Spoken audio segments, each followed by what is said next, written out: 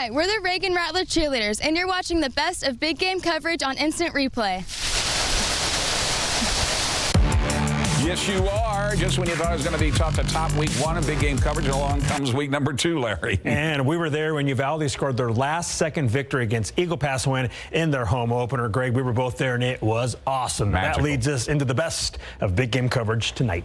All right, we start with the best fans. 2 groups make this list. First, a massive crowd at Uvalde that created an incredible game day atmosphere for a memorable home opener, the Honey Bowl, and welcomed us with open arms. Also, check out the Blue Crew from MacArthur High School out this world cheering.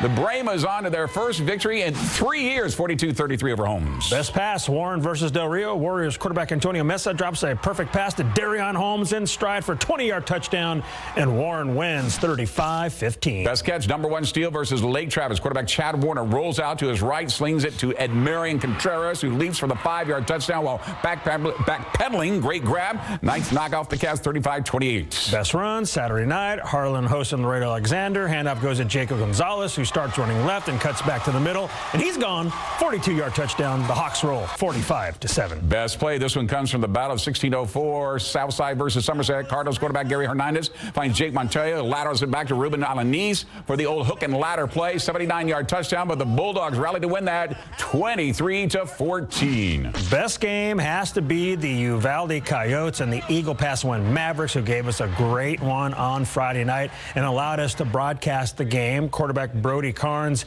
hit Devin Franklin for the one-handed game-winning touchdown with 17 seconds left, and Uvalde wins their home opener 34-28. What a game.